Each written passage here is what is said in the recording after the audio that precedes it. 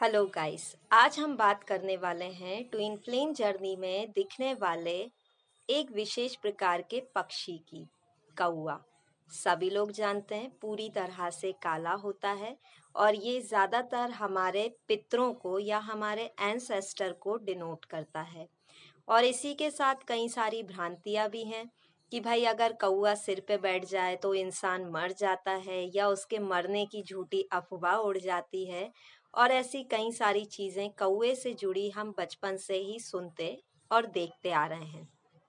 लेकिन अब इन flame journey में है और आपको लगातार या तो कौवा दिख रहा है या उसकी आवाज़ आ रही है, तो ये बताता है कि इस समय आप पर या आपके पार्टनर के ऊपर किसी तरह की डेविल एनर्जी, एंसेस्टर कर्स, कोई बैड कर्मा, कोई ब्लैक मैजिक, कोई ईविल आई अटैक या कोई वैम्पायर अटैक होने वाला है या ऑलरेडी हो चुका है।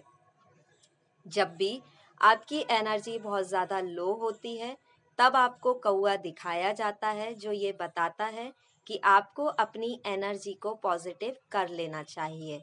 अगर आपके बहुत ज़्यादा मन में या दिमाग में बुरे विचार आ रहे हैं, नेगेटिव थॉट आ रहे हैं, ओवर थिंकिंग आ रही है, आप अपनी जर्नी को और अपने पार्टनर को लेके बहुत ज़्यादा डाउट की एनर्जी में जा रहे हैं, बहुत ज़्यादा डाउन एनर्जी में जा रहे हैं, तो आपसे बोला जाता है कि आपको पॉजिटिव हो जाना चाहिए।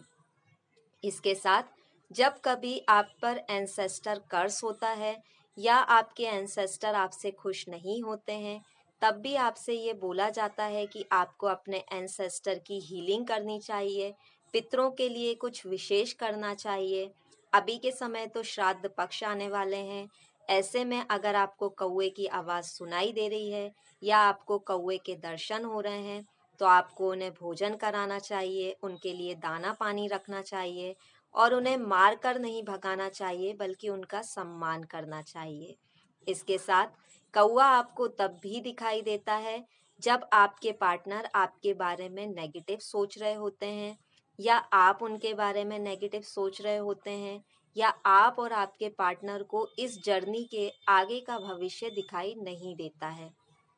साथ में आपको कौवे की आवाज़ या कौवे के दर्शन तब होते हैं जब आप बहुत ज़्यादा लो वाइब्रेशन में जा रहे हैं और आप पे किसी न किसी गलत तंत्र मंत्र विद्या का प्रयोग किसी के द्वारा किया जा रहा है। तो ऐसे में आपको खुद को प्रोटेक्ट रखना चाहिए, उन्हें धन्यवाद कहना चाहिए कि उन्होंने संकेत के माध्यम से आपको सतर्क कर दिया। All the best, God bless you.